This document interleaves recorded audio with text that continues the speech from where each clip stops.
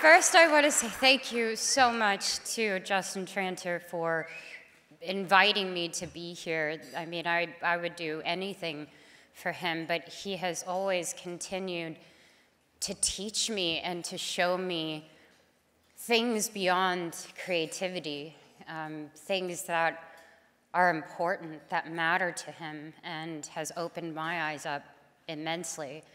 That wasn't part of my speech, but if you've ever written a song before, I can tell you that it's a very vulnerable and intimate experience. That can be quite intimidating. You know, you're not quite sure if you have chemistry with other people that you're writing with, or even trusting someone with your story, which can be very personal. I feel so fortunate to know and work with the lovely, amazing, strong, compassionate Justin Tranter. From the moment you met Justin, you feel welcomed, you feel special, you feel seen, and you feel heard. Having worked with Justin for so many years, I'm lucky to have experienced this firsthand. Justin has pushed me not only as an artist and a songwriter, but also as a human being. And for that, I will be extremely grateful for the rest of my life. There is so much to love about Justin, but what I truly love the most is their conviction and passion to be a voice for the communities that need it. Whether it's demanding action on common sense gun control or fighting against discrimination of queer people, Justin never gives up. And he will never, ever take no as an answer. I know that. These are the qualities of change makers throughout history, and he's contributing to changing the world, not just his success with music and what he's done, but for his community, and he's inspired me so much. This includes, by the way, all the most amazing people in this room tonight. With all the darkness in the world, Justin is an undeniable light that has brought me and a lot of other people hope. I'm inspired by their unapologetic approach to life. Justin does as they damn well please, and that I respect.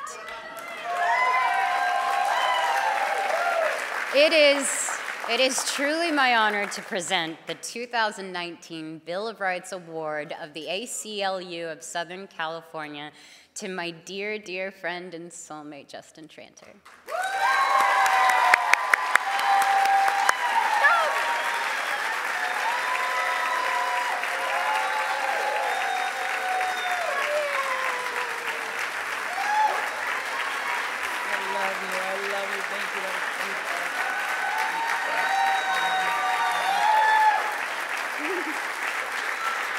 Hello! How the fuck are you? This is an honor like none other. Edie, that performance was unfucking believable. To hear all those songs in one moment is just life-changing. Selena, I love being your friend. I love making music with you. And I really love cheering you on as you have stepped into your activism this year. It is unbelievable. If you haven't watched the series Undocumented on Netflix, please do. It's shocking. The ACLU. The ACLU Bill of Rights Award. This is fucking nuts. This is way... I am not worthy at all.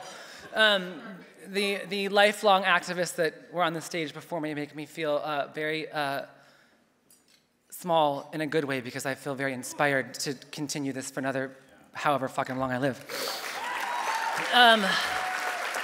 But no, this award, coming from the family that I come from, a bunch of advocates and loudmouths, this award means way more to me than the Grammy and Golden Globe that I lost. But truly, ever since I was a teenager, combining art and activism is what has brought me the most joy. Fundraising brings me joy. Opening doors for marginalized people brings me joy. And speaking out, even when it's scary as hell, it still brings me joy. So to get this award and be recognized for what makes me fucking joyful makes me very, very, very grateful. Because I believe that in these very dark times, in these divisive times, that simply being joyful is an act of resistance.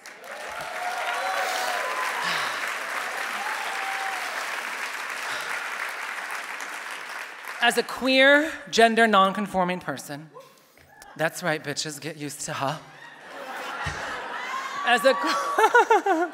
Do you like my outfit, by the way?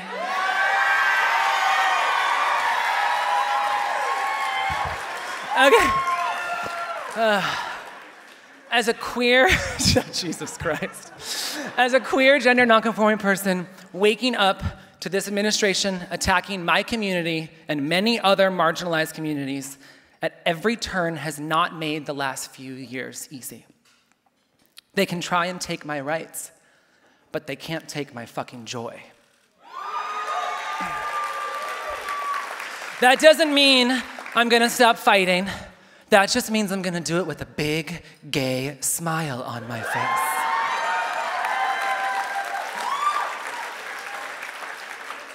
So with that said, instead of spending the rest of this time thanking all of the unbelievable people in my life who make not only my creative work, but also my activist work possible, Katie Vinton, main shout out for this bitch right here, making everyone in our lives donate money like every other week. We're like, this email isn't a donation, but it actually is.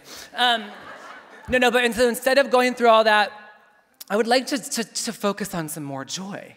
I would like to celebrate some unsung folks who demonstrated powerful, joy-inducing acts of resistance this year. Are you okay with that? I'd like to also focus on local activists and local work. So to start with that, and again, if I fuck up these names or anything, please forgive me. I'll apologize to you personally afterwards. Corey Jackson. Corey runs Sigma Beta Psi, which mentors over 200 boys of color, and he was a critical partner in the ACLU's lawsuit against Riverside to end a program that was criminalizing 11 to 17-year-olds for adolescent misbehavior or for simply needing emotional or educational support. So on the count of 3, let's get joyful and say thank you, Corey. 1, 2, 3. Thank you, Corey! Marsha Doss and Amy Monroe, powerful student leaders who spoke truth to power in the Students Not Suspects campaign to hold LAUSD officials accountable to students by ending discriminatory student searches. On the count of 3, let's say thank you, Marsha and Amy. 1, 2, 3. Thank you, Marsha and Amy. This is fabulous.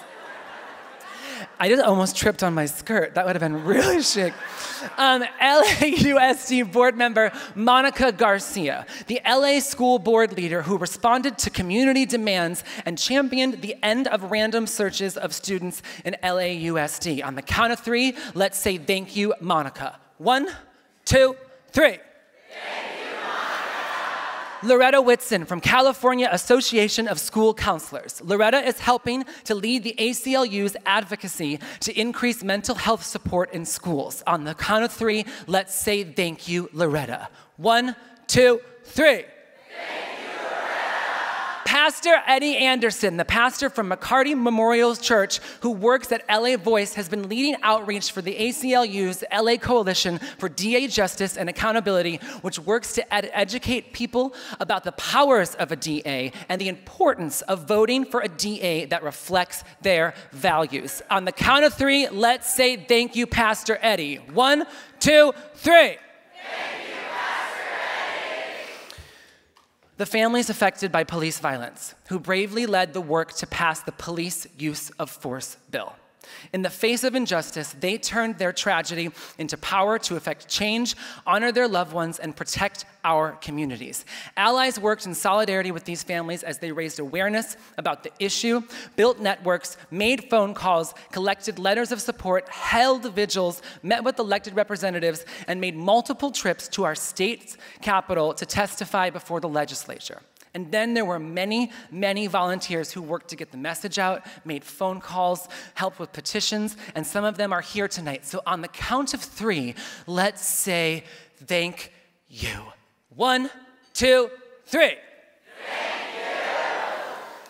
During these trying times, I urge you all to celebrate the victories that we are having.